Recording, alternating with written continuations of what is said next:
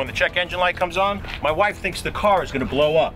And a lot of times it's something that can be easily fixed, but you don't know that until you take the car to the mechanic. And when you take the car to the mechanic, a lot of times you just don't know what you're going to get and what they're going to tell you. You know, there's good mechanics and not so good mechanics. So this is where we bring all our cars. I'm going to loosen the gas cap so the check engine light will come on, and we'll see what they say the problem is. So what's going on here, huh? Well, I checked it out, and what I found out, it looks like it's your fuel tank pressure sensor. You're gonna be looking at $400 on parts and labor to replace the part. Okay, well, thank you so much, and I'll talk to my husband, and we'll get back to you. Red-handed. I caught that guy red-handed. They could have told me anything. They could have said $1,000. I would have believed them. We never did trust those guys. I want to show you something I think is really neat. I just got this. This is the mechanic that's always with you. It's called FIXD.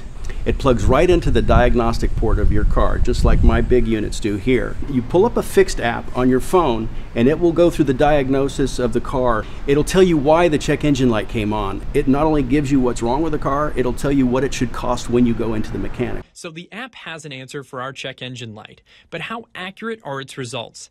Is what it found the same as what Lance initially changed under the hood? We disconnected one of the ignition coils, so one of the cylinders is misfiring. So is that pretty accurate in terms of what it found to be the problem? Yes, pretty accurate. Lance reconnects the ignition coil to see if the FIXD app can clear the indicator light after the problem has been fixed. And it did clear the check engine light. The overall ease of it to use was very simple. For what we set on it, it was very accurate. With the coil being disconnected, it said exactly what the concern was. I gotta ask you this big question. Does it work? Yes, it works. Underneath the dash is that OBD port I was telling you about. Every single car made after 1996 and then is gas powered has that port. Now I'm gonna bring FIXD down. We're gonna plug it right into that socket, just like that. And then I'm gonna come up here and start the truck. All right. Now, on my phone, I already have the FIXD app downloaded. We're gonna punch it right there, up it comes, and you see it already says 2015 Chevy Tahoe. It recognizes the truck. Tap to scan.